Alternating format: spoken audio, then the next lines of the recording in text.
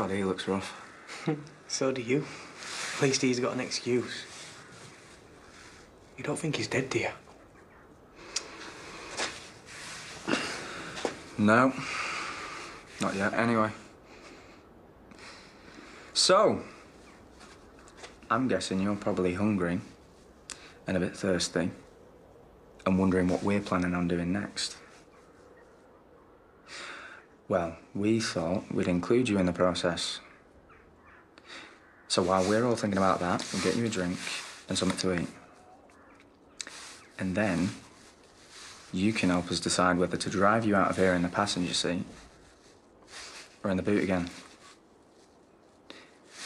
Thing is, for any of this to happen, the tape has to come off. And I need to be sure that you're not going to make a sound. Okay?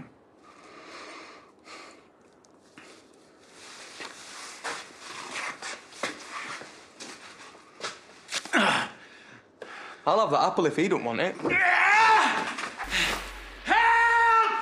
Help! I've not seen Lachlan this morning. I don't even know if he's up. Oh, yes, he's up. Problem? Oh, he's still got that ragamuffin hanging round. What? What's that noise? Get off me! Help! Help! Shut up! Simon! Chrissy, help me. What on earth are you doing? Take him down now! I can see where he gets his psycho streak from. Put him up to this, did you, to warn me off? To warn you of what?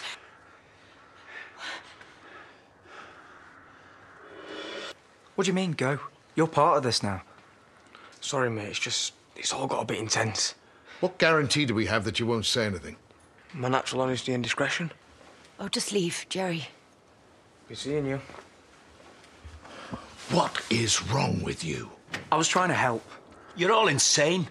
Well, someone better start talking. What is this? Honour amongst thieves? Lucky? What would possess you to do such a thing? I was protecting you. So I start showing an interest in this man and you abduct him. Can you tell me what exactly you're protecting me from? And you're being uncharacteristically quiet? Just know we had your best interests at heart. If you don't do better than that, I'm going to lose it. What was Simon threatening that you were protecting me from?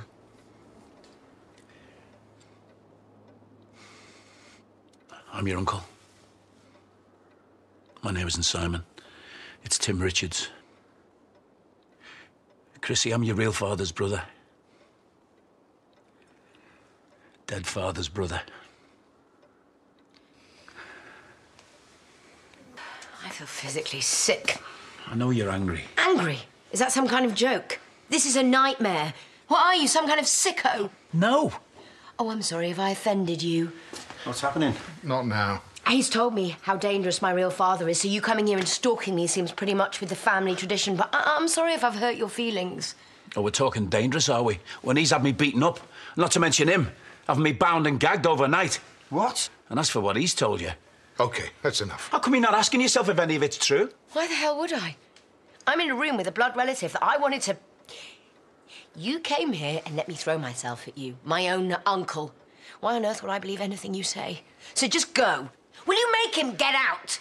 You heard her. We tried to warn you off, tried to spare her this. Yeah, that's what you were doing. Well, she knows who you are. Now leave. Doesn't know the full story, does she? I mean it. Doesn't know why I came in the first place. Take it easy. What you did to her real father. What is he talking about? I reckon she's got a right, don't you?